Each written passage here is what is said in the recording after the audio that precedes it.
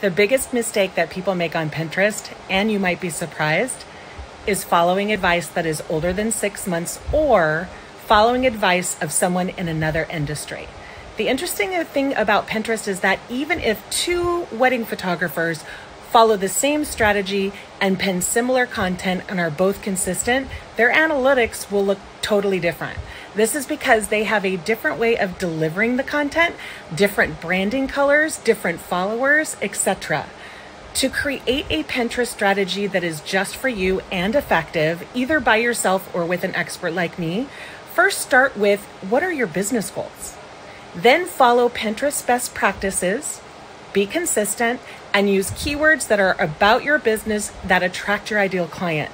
This will help Pinterest, well, actually the algorithm, to trust you and spread your content to your ideal client.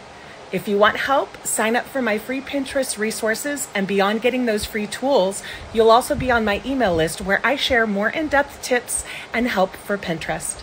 Go to thepinterestqueen.com